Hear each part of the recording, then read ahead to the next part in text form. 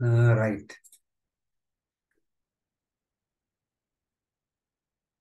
තුන්වෙනි කියන්නේ E5 කෝෂෙහි ඇති සූත්‍රය.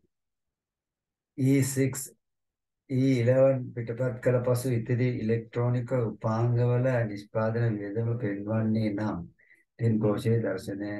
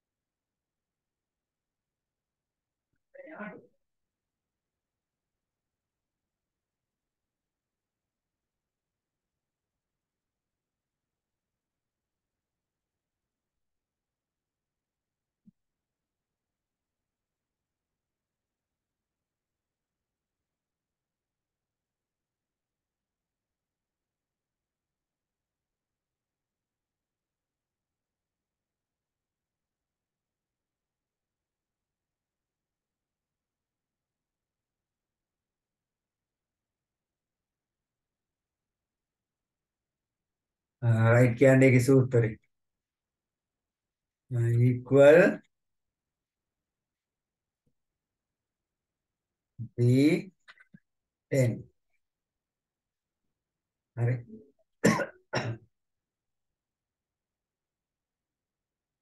B10 වලනේ අහලා තියෙන්නේ.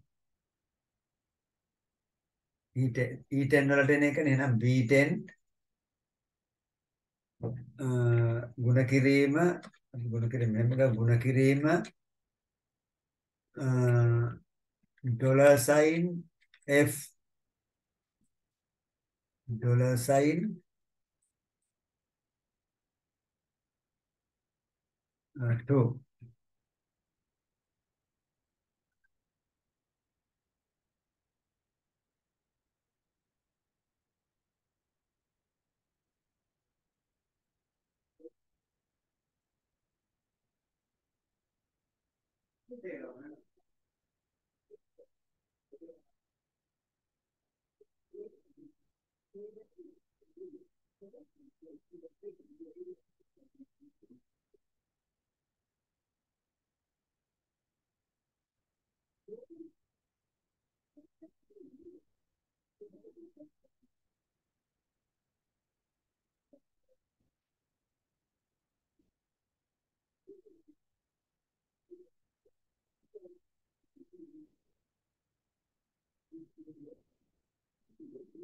right. ඊළඟ එක හතරවෙනි එක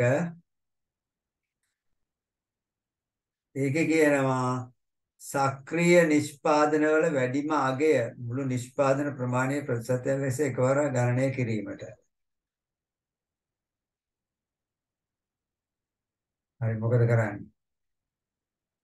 සක්‍රීය නිෂ්පාදන වැඩිම අගය මුළු නිෂ්පාදන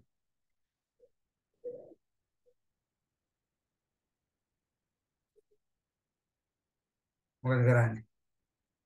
equal max within bracket. ඒ කියන්නේ සක්‍රීය නිෂ්පාදන වල වැඩිම අගය. සක්‍රීය නිෂ්පාදන වල මෙතන සක්‍රීය නිෂ්පාදන වල මෙතන සක්‍රීය කියන්නේ D5 D11 D5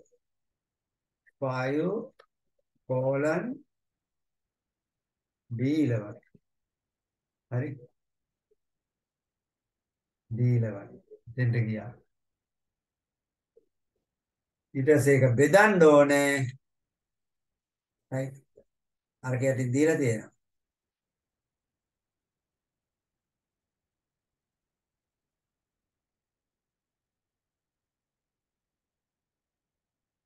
බෙදීම මොකද්ද? sum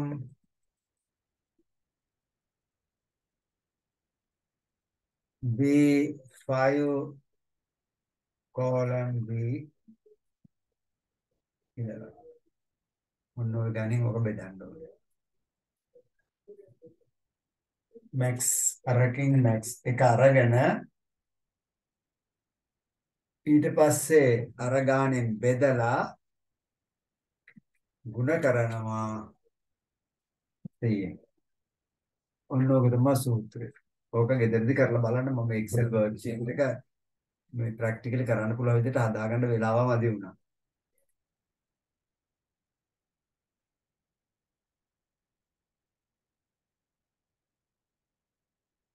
හරි.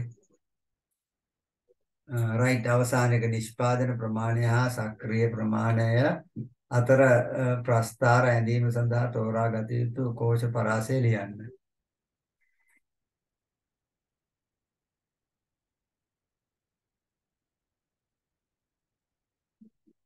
හරි.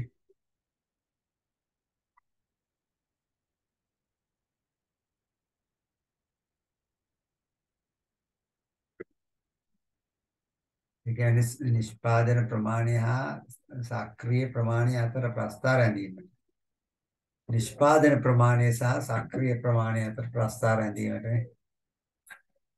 නිෂ්පාදන ප්‍රමාණය සහ සක්‍රීය ප්‍රමාණය අතර ප්‍රස්ථාර ඇඳීම තෝරා ගත යුතු කෝෂ පරාස ලියන්න.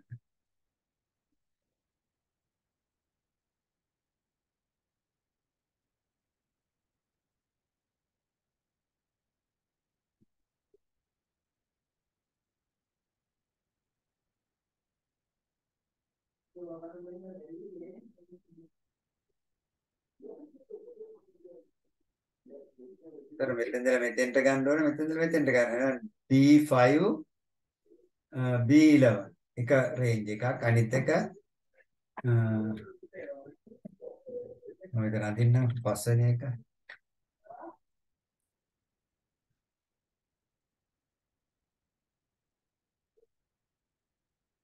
ගන්න වෙන්නේ අපිට එක B5 Poland B11 ඔන්න එක රේන්ජ් එකක්.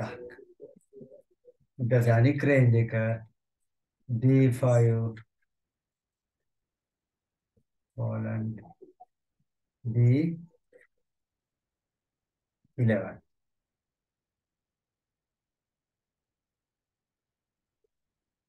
That is the range.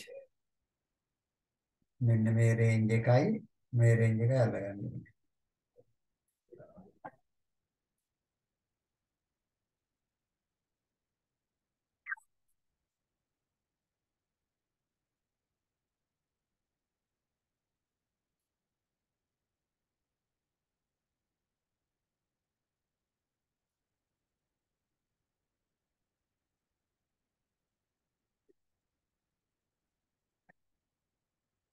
හරි. දැන් ඊළඟට අපිට තියෙන්නේ access එක. මේක චූටක් ඔයාලා කරන්න බාන්න විනාඩි 5ක් දෙන්නම් 5 minutes දෙන්න.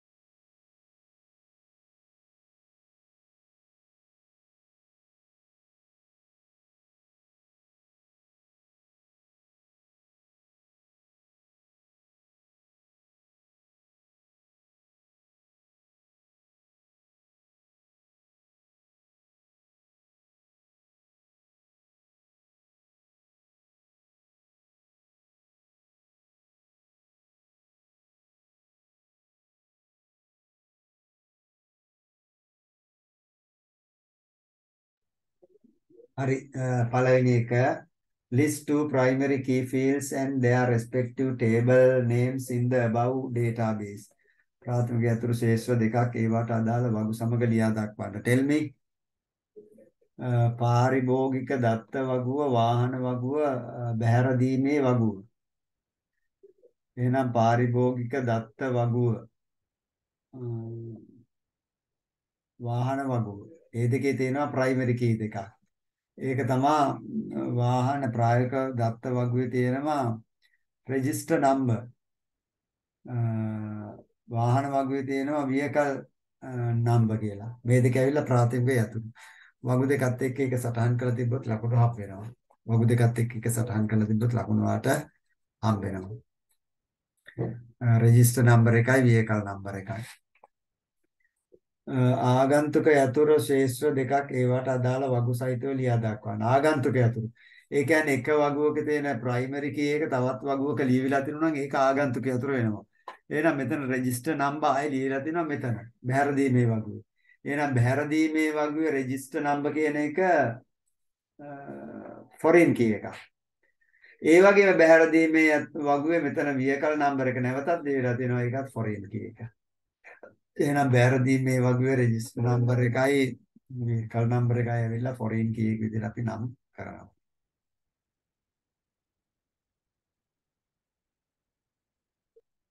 තුන්වෙනි එක ව්‍යාපාරයකට CAC අංක දරන Honda වෙසල් වර්ගයේ මෝටර රථයක් මිලට ගනී නම් ව්‍යාපාරයට කුමන වගුවේ අවස්ථාවෙන් කළ යුතුද?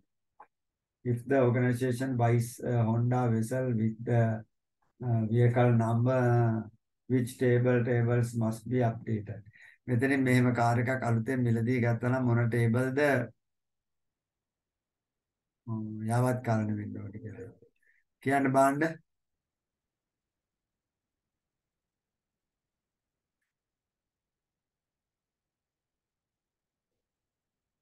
එතනදී අප්ඩේට් වෙන්න ඕනේ vehicle table එක. වාහන වගුව. ඒකේ දාන්න ඕනේ මුලින්ම vessel කියලා දාලා ඊට පස්සේ ඒකේ නම්බර එක දාන්න ඕනේ. vessel කියලා දාලා ඒකේ නම්බර එක දාන්න ඕනේ. CAC dash 7677 කියන එක දාන්න ඕනේ. එතකොට ඒක දෙවෙනි එකේ කියනවා කොමන වගුවක අවස්ථාවක දත්ත සමුදායේ වගුවේ අවස්ථාවක කළ යුතු පෙළිය දක්වන්න. ආබේ මේ වගුවේ බේ මේ පෙළිය දෙක තමයි අවස්ථාවක වෙන්නේ. හරි දෙවෙනි වගුවේ වාහන වගුවේ. ඒකේ මුලින්ම ලියනවා මොකද්ද වෙසල් කියලා ඊට පස්සේ ලියනවා නම්බර එක.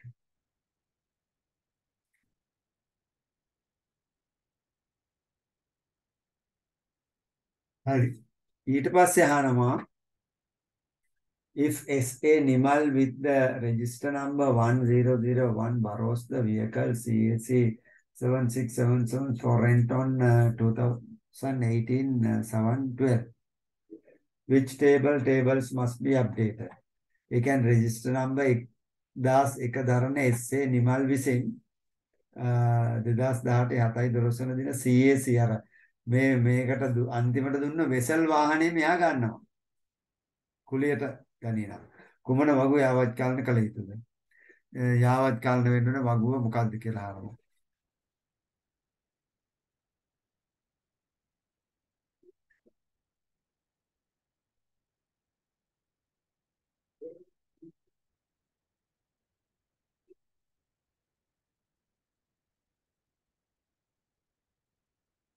මේ කියන්නේ බහැර දීමේ වගුවනේ එතකොට අප්ඩේට් වෙන්න ඕනේ. බහැර දීමේ වගුව තමයි අප්ඩේට් වෙන්න ඕනේ. මේවා නෙමෙයි. මේ වාහන වගුවේ වාහනේ දාලා තියෙනවනේ. හරි. කවුද මේ ගන්න ළමයා? කවුද ගන්න එක්කෙනා? නිමල්මනේ නිමල්ලුත් ඉන්නවනේ. වෙන නමක් තිබ්බනම් මෙතන නැති මේකත් යාවත් කාලෙට වෙන්න ඕනේ. වාහනේත් මෙතන නැති වාහනයක් නම් මේකත් ඒ වාහනේත් මේකට ඇඩ් කරලා තමයි මේක කරන්න වෙන්නේ. එහෙනම් මේ දෙක යාවත් කාලෙට කරන්න ඕනේ. බහැරදී මේ වගුවේ දාන්න වෙනවා. යටීම මොකද්ද? 1001 රෙජිස්ටර් නම්බර් එක 1001. ඊට පස්සේ ඒකේ vehicle නම්බර එක අතන දීලා තියෙනවා මොකද්ද CAC 7677 දිනය මේතන දීලා තියෙනවා 2018 7/12 අන්න ටික දාපන් ප්‍රමාණවත්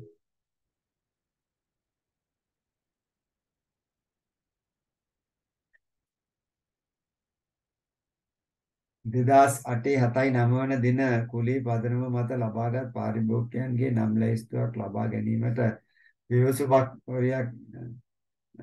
ක්‍රියාත්මක කිරීමට සම්බන්ධ කර වගු මොනවාද? හරි. මේ කොරියන් නිර්මාණය කරන්න ඕන මොකද්ද? පාරිභෝගිකයේ නම. එහෙනම් පාරිභෝගිකයේ නම මෙතන තියෙනවා. එහෙනම් මේ ටේබල් එකෙන් ගන්න ඕන පාරිභෝගිකයාගේ නම. හරි මෙතනින් ගන්න ඕන පාරිභෝගිකයාගේ නම. නම් ලයිස්තුව ලබා ගැනීමට විමසුමක් කියන්නේ. ඒ කියන්නේ පාරිභෝගිකගේ නම් ලයිස්තුව. ඒ කියන්නේ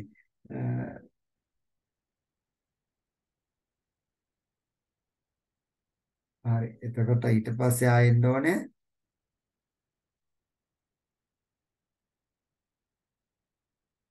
ආයේ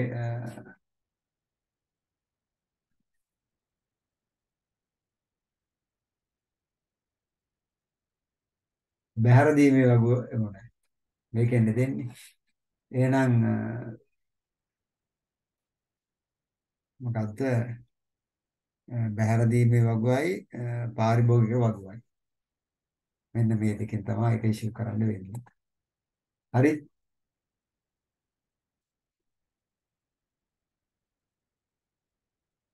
ඊට පස්සේ අවසානයේක අහනවා මෙම දත්ත සමුදායේ වගු අතර පවතින සම්බන්ධතා වර්ගය කුමක්ද?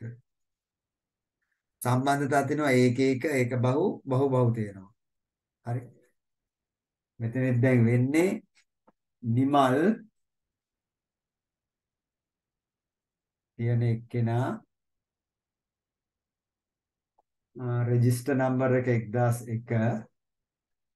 එතන නිමල් 1001 අරගෙන තියෙනවා KJ 2232 කියන වාහනේ අරන් තියෙනවා නිමල්. ඊට පස්සේ 101 ආය වාහනය කරන්නේ ඊට පස්සේ නිෆ්‍රාස් 1002 1002 එක වාහනයක් අරන් තියෙනවා 2018 7යි 8 මරෝඩ්. ඊට පස්සේ 2018 7යි 9 වෙනිදා ආය අරන් තියෙනවා HM 5565 කියන වාහනේ අරන් තියෙනවා. එහෙනම් මේ නිමල් එක්කෙනයි වාහන දෙකකට යනවා. නිමල් නිෆ්‍රාස් කමල් ගත්තොත් එහෙනම් මොකද්ද මේක සම්බන්ධතාවය? නිමල් වාහන දෙකකට යනවා අනිකටත් යන්න පුළුවන්. එහෙනම් මොකද්ද? එකම වාහනේ දෙන්නෙක්ට ගන්න බෑ මොනම වෙලාවකවත්. එහෙනම් ඒක බහු තමයි මේක සම්බන්ධතාවය. one to many සම්බන්ධතාවය තමයි මෙතන තියෙන්නේ.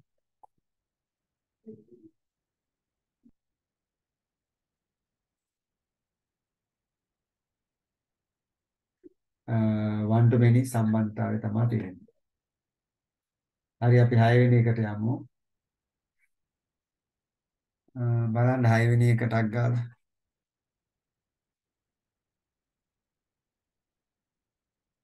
ඖෂධ වෙනසලක දෛනික විකිණීම් වාර්තා තබා ගැනීම හා තොග ගබඩාවේ ඖෂධ නිකුත් කිරීම කටයුතු සිදු කරන්නේ අත්තිරු ක්‍රමයට වන අතර එම ක්‍රියාවලිය ස්වයංක්‍රීයව කිරීමට යෝජිත වී ඇත. යෝජිත පද්ධතිය අවශ්‍යතාවයන් තේරුම් ගැනීමට යොදාගත හැකි එකිනෙකට වෙනස් වූ ක්‍රම දෙකක් ලියන්න. හරි. Write two different methods which can be applied to identify requirements of the suggested system. මේක suggested system එකේ requirements අවශ්‍යතා හඳුනා ගැනීමට භාවිතා කරන ක්‍රමවේද දෙකක්. අවස්ථාවෙන් තේරුම් ගැනීමට මොනවද කරන්නේ?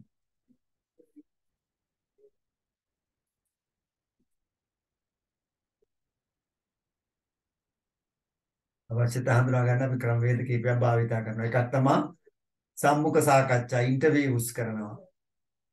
The other one question එකක් සකස් කරනවා ප්‍රශ්නාවලිය. එහෙම නැත්නම් නිරීක්ෂණ ඔබ්සර්වේෂන්ස් කරනවා නිරීක්ෂණ කිරීම. එහෙම නැත්නම් වාර්තා හා ලිපි ගැනීම. හරි. ડોකියුමන්ට් සාම්පලින්.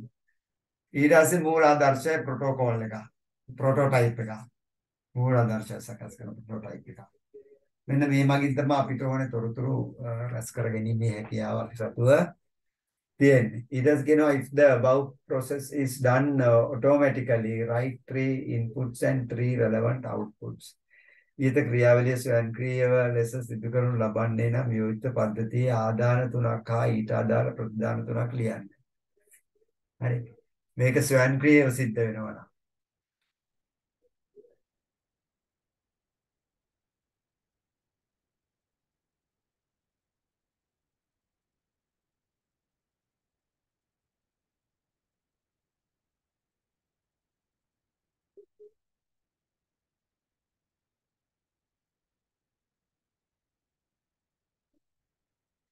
ඖෂධ වෙනස දන්නේ දෛනික විකිණීම් වාර්තා ලබා ගැනීම මේ ඔටෝමැටිකලි සිද්ධ වෙනවා නම් ආදානයේ විදිහට දෙන්න ඕනේ මොනවද කියලා අහනවා මේ පද්ධතිය ඔටෝමැටිකලි වෙන්නේ.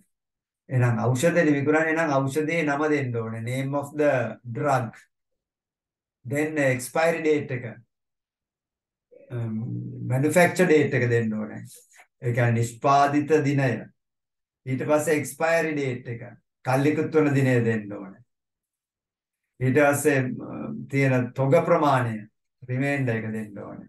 ඔබේ මේ වගේ විස්තර ටික ආදාන විදිහට දෙන්න ඕනේ. ඒතර ප්‍රතිදානයේ විදිහට මේ ස්වයංක්‍රීය පද්ධතියෙන් වෙන්නේ දෛනික මුළු විකුණුම් ප්‍රමාණය. daily sales. තොග කපඩාවේ දෛනික නිකුත් කිරීම. හරි. ස්ටෝ එකෙන් daily කොච්චර ඉෂුව කෙරුවද? හරි. මේ වගේ තොරතුරු ටික අපිට අවශ්‍ය වෙනවා.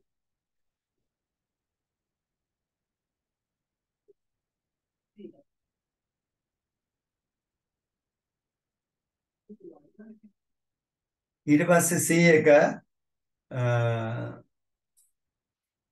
මෙම පද්ධතිය දීර්ඝ කාලීනව භාවිතයේදී නඩත්තු කිරීම කටයුතු සිදු කිරීමට අත්‍යවශ්‍ය කටයුත්තකි. මෙලෙස පද්ධතිය නඩත්තු කිරීම අවශ්‍ය වන්නේ ඇයි? ඔබේ පිළිතුරු කරුණු දෙකක් අංශිතව දක්වන්න. When this system is used for a long time, it is essential to maintain it. Why is it required to maintain like this? State your answer with two facts. අපි මේක යාවත් කාලන කරලා තියාගන්න ඕනේ, මේන්ටේන් කරන්න ඕනේ ඇයි කියලා අහනවා. හරි. එතකොට අපි මේක මේන්ටේන් කරන්නේ මොකද්ද? අලුතින් හඳුනාගත් පරිශීලක අවශ්‍යතා නිසා. Because of new identification of user requirements.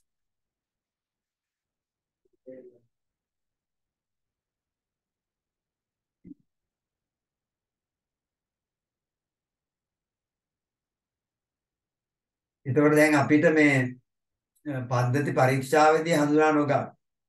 නමුත් පද්ධතිය ක්‍රියාවට නැංවීමේදී හඳුනාගත් සුළු ගැටලු निराකරණය කිරීමට.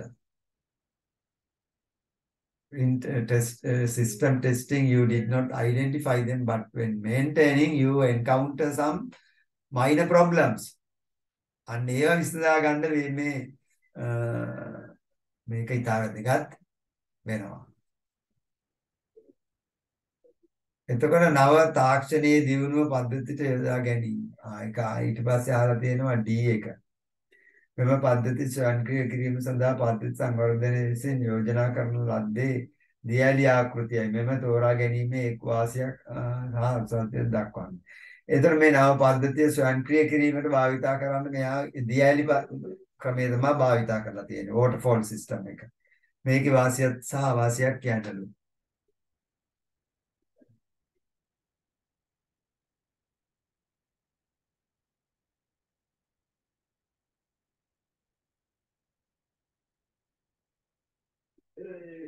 රයිට් එතනදී වාසියක් තමයි එක් පියවරක සියලුම කාර්යයන් සම්පූර්ණයෙන් අවසන් වූ පසු අනෙක් පියවරන්හි කාර්යයන් ආරම්භ කළ හැකි වීම. ඒ කියන්නේ දියැලි ආකෘතියේදී එක ස්ටෙප් එක සෝන් එක තියෙන සියල්ලම ඉවර කළා තමයි ඊළඟට යන්න ඕනේ නිවැරදිව. හරියටම විශ්වාසවන්තකම තියෙන්න ඕනේ. අවාසියක් විදිහට මොකද්ද තියෙන්නේ? මේකේ මේ පද්ධතිය අවසාන ප්‍රතිඵලය දකින්න හම් වෙන්නේ අන්තිමට. හරි. අන්තිමට අවසානයේදී තමයි ප්‍රතිඵල දකින්න හම් වෙන්නේ. රයිට් ඊළඟ එක. දෙවෙනි කොටස. මෙවර පහසුවෙන් නිශ්චිත ප්‍රතිඵල අපේක්ෂාවෙන් පසුවන අපේක්ෂිත ප්‍රතිඵල එක නිකුත් වී ඇද්දැයි දැන ගැනීමට වෙත පිවිසීමේ ක්‍රියාවලිය පියවර 5ක් දක්වා ඇත. පිසිට U දක්වා ඇති ලේබල් සඳහා නිවැරදි පද වරහන් තුලින් තෝරා සම්පූර්ණ කර මෙහි දක්වන්නේ. P එකට මොකක්ද දෙන්නේ? යන IP ලිපිනේ ඇති වෙබ් සේවාද. ඒක IP ලිපිනේ නම් ඉලක්කම් කොටස් 4කින් තමයි සම්බන්ධ වෙන්නේ. 222.163.157.251. මෙන්න මේක තමයි මුල මේකේ ලියන්න ඕනේ. IP ලිපිනේ ඇති වෙබ් සේවාවක HTML දත්ත ප්‍රවාහයේ data stream ආපසු එවනු ලබයි. පරිශීලකයා Q විවෘත කර. Q කියන්නේ මොකක්ද?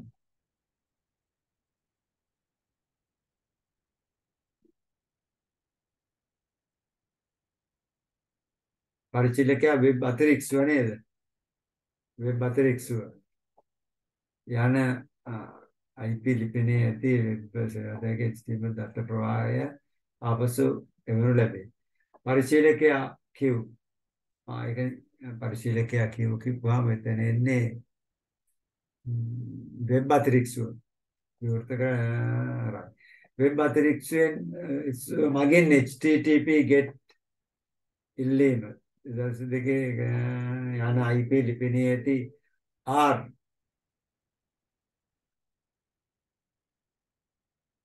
වෙබ් සේවාදායකය වෙත යවනු ලැබේ. වෙබ් අතිරික්ෂව මගින් S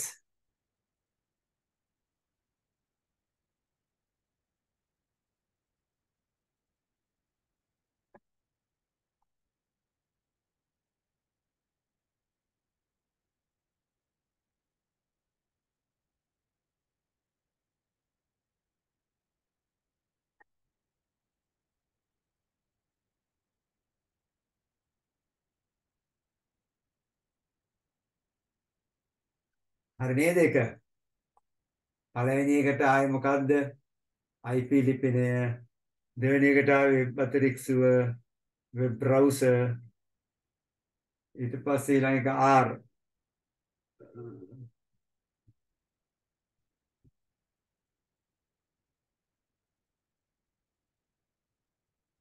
ඊළඟ එක වෙබ් සර්වර් එක R එක. වෙබ් සේවාදායකය. ඊට වෙබ් අතිරික්ෂව මගින් S HTML පිටුව. HTML විද්‍යුත විදහු කරනු ලබයි රෙන්ඩර්. T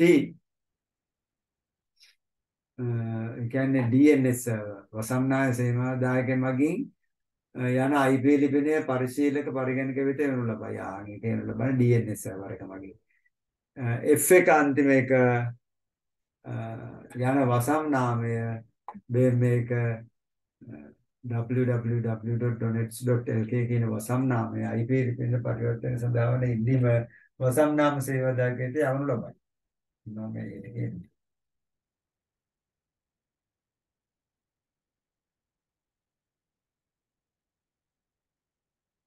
හරි මොකද බලන්න හදන්න පුළුවන් බලන්න.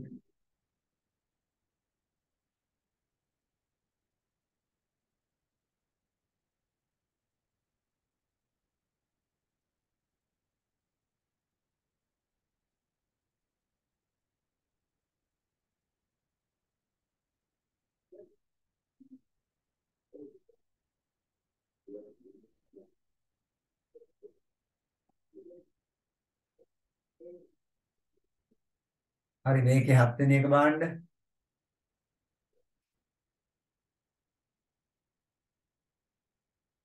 Following is a pseudo code to read three numbers and display the maximum. අංක 3ක් read කරලා maximum වැඩිම අගේ තියෙන එක display කරන්නයි මෙතනදී ඕනේ. හරි.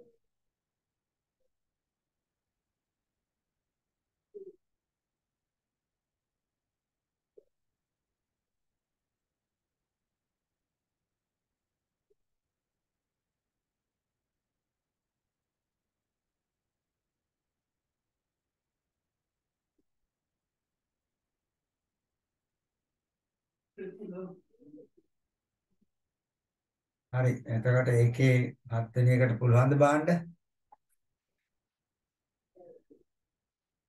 ඒක කියන්නේ draw a flow chart for the algorithm represented by the pseudocode. මේ pseudocode එකෙන් represent කරන එකට මේ ගැලීම් සටහන අඳින්නද? හරි. ගැලීම් සටහන අඳින්නද?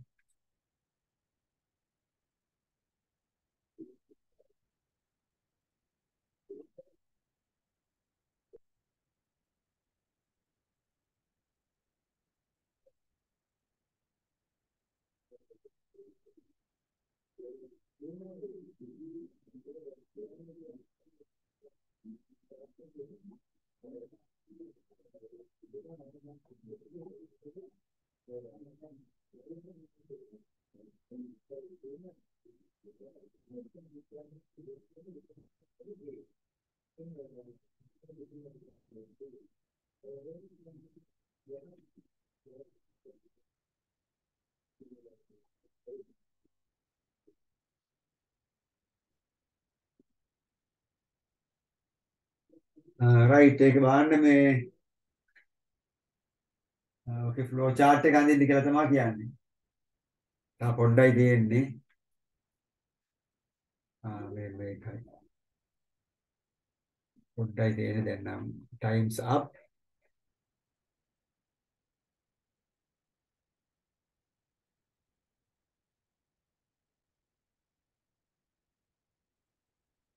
මේක උත්තරේ කැවිලා තියෙන්නේ. නෑ කාර්යය. ඒක මෙතනින්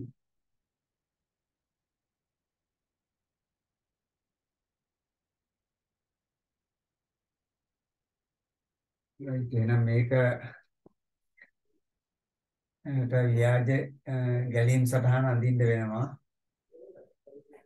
හරි. මේක ගැලීම් සටහන මම ඔයාලට ගැලීම් සටහන පෙන්නන්නම්.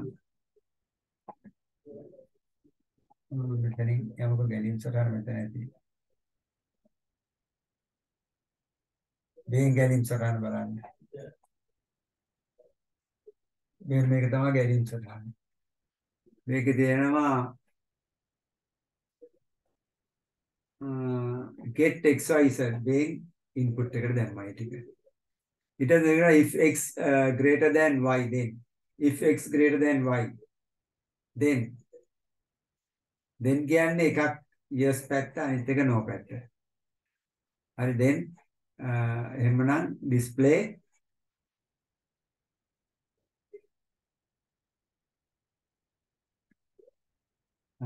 x මේ පැත්තට.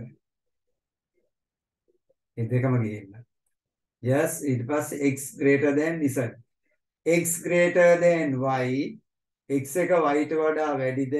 yes නම් x greater than z yes display x no display y. එතන මේකේ no පැත්තට આવොත් x greater than y x එක y ට වඩා විශාලද නැත. එහෙනම් y greater than z yes display y no display z. කොහොම එන්න එකට ගියා. ඒතර මේ ව්‍යාජකයේ තමයි මේ ගැලීම් සටහන විදිහට මෙතනදී නිරූපණය කරලා තියෙන්නේ. හරි. 40යි. හරි එහෙනම් තව චුට්ටකින් මේ ටයිම් අවුට් එකක් එනවා. ඊට ඉස්සෙල්ලා පන්තිය නවත්තනවා. දැන් තව චුට්ටකින් නැත්තම් අපිට දාන්න වෙනවා මෙතන මේ 40 හතරක් දාන්න වෙනවා මේ මොනවද මේ recordings right right then I will stop this good night to everybody.